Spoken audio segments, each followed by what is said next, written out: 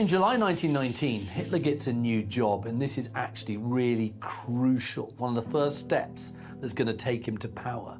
And what he's appointed to become is an intelligence agent for a reconnaissance unit of the German army.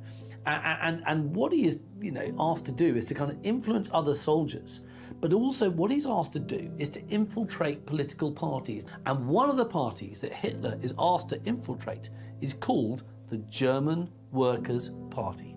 So Hitler became leader of the party by July 1921.